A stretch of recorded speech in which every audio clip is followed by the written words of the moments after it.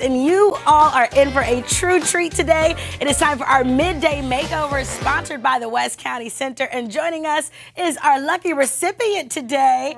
I'm so excited that you're here with us. This is Bieller, alongside of Sean Phillips with the West County Mall, as well as Rhonda. She's our makeup artist for today. So everyone, thank you for being here with us today. Thank you. You're welcome. I love Midday Makeovers. And sometimes when you are in the healthcare field, you really put everyone in front of you. You think about the people you're taking care of, and sometimes our healthcare heroes can, well, they can forget to take care of themselves. So this was really a treat for you. Tell us a little bit about where you work and what you do. Yes, this was a great opportunity. I work at Cardinal Glennon Children's Hospital, and I'm actually in the neonatal ICU there, so I work with the itty bitty babies. Little NICU babies, oh my gosh. How much fun is it to be able to take care of these little ones and make sure that they make it across the finish line? It's so much fun. It's such a joy.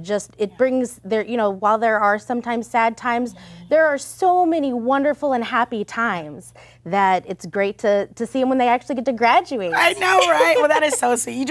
I was so excited when I found out you were coming. I was like, oh my gosh, she's a shero.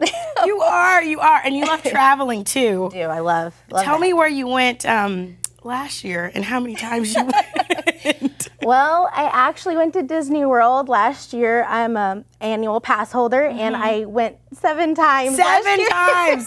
And can you stuff me in your suitcase next time? Yes, absolutely. Okay, count me in. We're going to Disney World. And outside of being in Disney World, you spend a lot of time in your scrubs, right? A lot. Yeah. So today is really all about giving you a fresh look for this summer, this spring. So when you do come out of those scrubs, you can be styling and profiling. Sean, tell us a little bit about the items that you brought in for Ann today. Well, one thing we forgot to mention is that she's newly engaged. Oh yeah, we talked about it in the bathroom. Congratulations again, by the way. Yeah. So that was a great, actually, direction for me to go in. Kind of thinking about all the different wedding events. It's been a really long time since I was involved in my own wedding.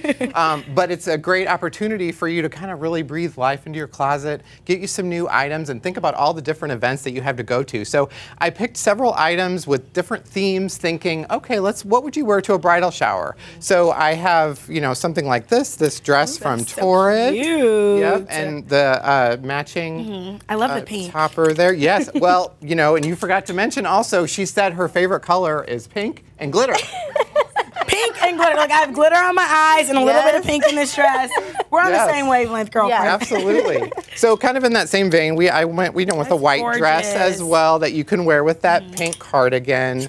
Also have another dress from Torrid, again thinking Ooh, that pink. is pretty. Yes, of course. And then I also loved this color. This feels very like so fun and like bright. Miami or she can wear that on, a dinner date with her fiance as she's visiting Disney World. Yes. Absolutely.